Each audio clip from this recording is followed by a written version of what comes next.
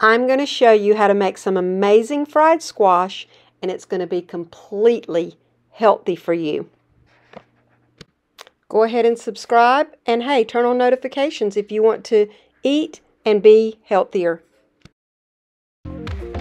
Let's start out by washing, drying, and cutting up the squash.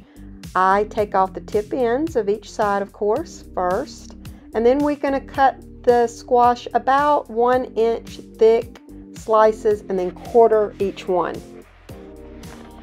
Now we're going to make the mixture that we're going to bread the squash in, because what good is fried squash without breading? So we're going to use almond flour, flaxseed, and some hemp seed. So many benefits to all of these. But the number one thing is it's the best replacement for refined flour, almond flour.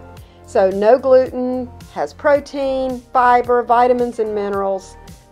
And we're going to just put some in the bowl. I'm just going to kind of eyeball this to see about how much I think it's going to take to cover the squash that I've cut up. And then just a little bit of flax meal in there, a little bit of flaxseed, and also a little bit of hemp seed. So you could use the flaxseed, flax meal, either one.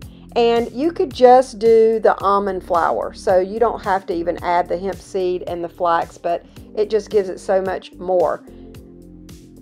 Add a little sea salt and black pepper, of course. And I like to go a little bit heavy with the black pepper.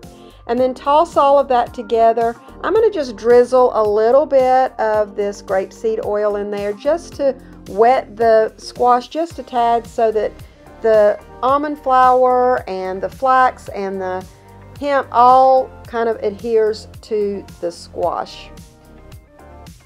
Looks good. Now let's prepare the onion. Let's take the skin off first, and then slice through that onion a couple of times, and then back and forth through those slices to dice it just a little bit, but kind of bigger dices. Add the onion to the preheated oil. Now I've been heating this and it's on high now, so that oil is hot. And then we're going to add the squash. You're going to stir and cook for about 25 minutes. Now I've added a lot of squash that I really am cooking more than I should in this pan. So I'm going to put the lid on just to help it kind of cook through a little bit, but you don't want it to get mushy. So keep it on high, but don't let it stick either. So you're going to constantly be stirring this and scraping the bottom. I love this spatula I have because it really gets the bottom nice and keeps it from sticking. And I love my cast iron frying pan as well. All right, it's looking about ready. Just give it a few more little tosses and I think we've got it. Oh my, it's looking and smelling delicious.